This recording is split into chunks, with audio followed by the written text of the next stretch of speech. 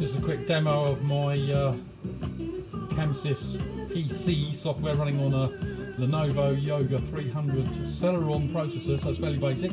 It's connected and powering a small Artnet 4-channel DMX. That's Artnet to 4 DMX outputs, and I've currently got Pixel Bar 12 attached to the end of it. So what I'm just going to demo very quickly, this is the latest beta version, and I currently have a QStack 2 running, so we can actually dim that down. And if I actually go to the previous QStack 1 and I enable, I've now brought up the previous page, so that's on handover or rollover they call it.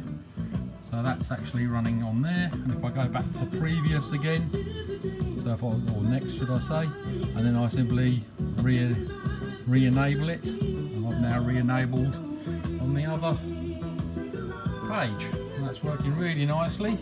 Basic Celeron, as I said, powering via the USB and the obviously Ethernet straight into a little 4-channel Artnet to DMX converter, and it's currently running a Pixel Bar.